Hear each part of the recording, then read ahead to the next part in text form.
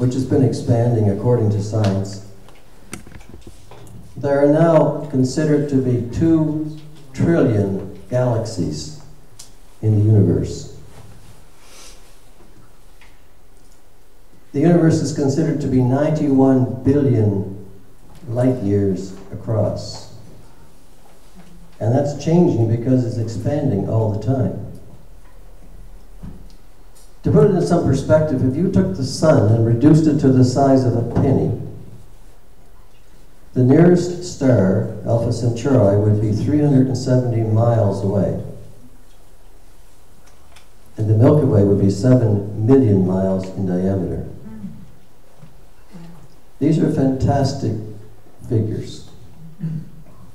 So fantastic that even people who don't believe in God now are willing to consider intelligent design, which is another way of saying God.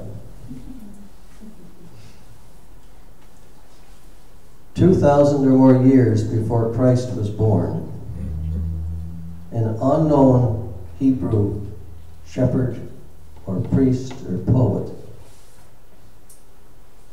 wrote a line. He knew nothing about chemistry or physics or astrophysics, but yet what he wrote down has occupied the minds of most scientists for the last 300 years. He wrote it down in 7 Hebrew words, and encompassed in that word every element of space, time, matter, action, and person. In the beginning, God created the heavens and the earth. 7 words. In the Bible, 7 is considered to be the number of perfection or completion. Those 7 words are not only just 7 in themselves, but the first 3 words contained 2 times 7 letters. The last 4 words contain 2 times 7 letters. The 4th and 5th words contain 7 letters. The last 7 words contain 7 letters. There are 7 remaining unit words. They contain 14 letters, 2 times 7. The shortest word is 7 letters. And if you put down the numerical value of all these, because Hebrew letters have numerical values, the last letters have 14 times 7, and the rest have a time multiplication of 7 as well. This was done by someone who knew nothing about chemistry, physics, mathematics. One of those 7 words has never been translated into English because there's no equivalent for it. And it's made up of only 2 letters. It sits right next to the word Elohim in the Bible, or the word God in the Bible, in the Hebrew Bible. And is made up of the Aleph and the Tav, the first and last letters of the Hebrew alphabet. This was 2,000 more years before Christ was born. Christ, in the New Testament, in the Greek alphabet, said he was the Alpha and the Omega. Or in the Hebrew alphabet, the Aleph and the Tav. In John, it says in the very first chapter, in the beginning was the Word. And the Word was with God, and the Word was God. The same was in the beginning with God. All things were made through him, and without him was not anything made that hath been made.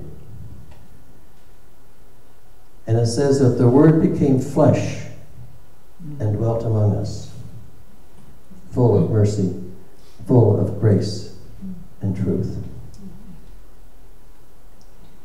In Philippians, it talks about Christ coming to earth as a man, putting aside all his divinity, all his holiness, everything, to become a man, to die for mankind. If you conceive this and picture this, this is the most powerful being in the universe who created everything, who came to earth as a human being to suffer and die for us. What a beautiful name that means. But also what a powerful name it is. Because there's no power greater. And the problem is that we ignore that power most of the time. You know, if you give something to someone, something that is valuable, something that means a lot to you, something for which you have sacrificed, if you give that to someone and they don't even repay with a thank you, you're usually hurt. And I can picture that God must be hurt when none of us, or few of us, really respond or respect Him the way we should. You wonder sometimes if some of the problems we have, some of the things we ask for aren't given because of the fact that we have disappointed God so much in the past. What a powerful, wonderful name Jesus really is. Hallelujah. And if we really respected Him, we would put Him first among everything. No sports games would come first. No vacations would come first.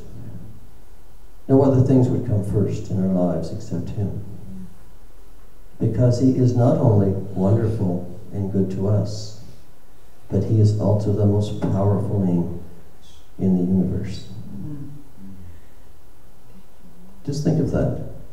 That will give you something to think about when we do the next song.